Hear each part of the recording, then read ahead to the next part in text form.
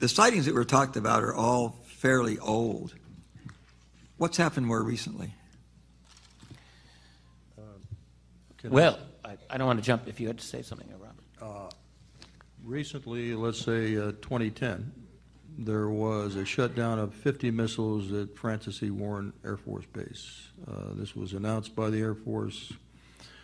It was announced that there was eventually announced that it was a computer glitch. Now, I'm very wary about that. I'm not sure I believe that, but we do have witnesses that have come forward, both civilian and Air Force, that said they saw an object in the sky at the time of these shutdowns. This is still being investigated, but these incidents are still going on. They used to be reported by the press. I don't see reports now in the public media. Do they just not report them because of the climate, the psychological climate that we're in? Or are there no sightings recently? I've seen no reports recently. I'd just like to mention a couple of things with regard to that.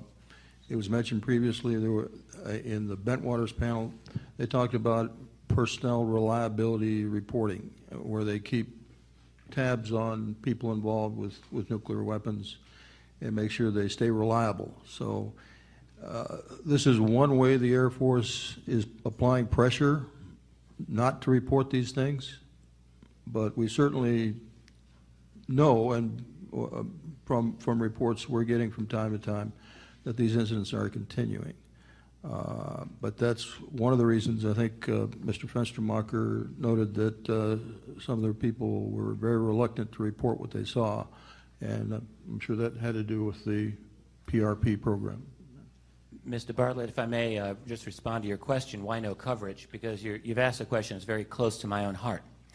I began researching UFOs about 20 years ago out of personal curiosity and became quickly drawn right into it.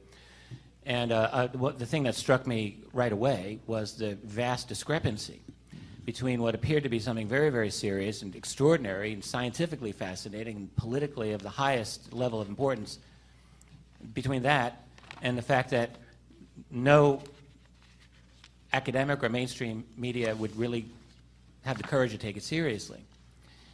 What you find with this topic is that when you ask yourself one simple question, that leads you to about a dozen other questions. And each one of those questions leads you to a dozen more. It just keeps going. It doesn't stop. I have, as a result of this, I mean, I don't study UFOs exclusively anymore. You have to study it in the broader context of our society. Stop just for a minute.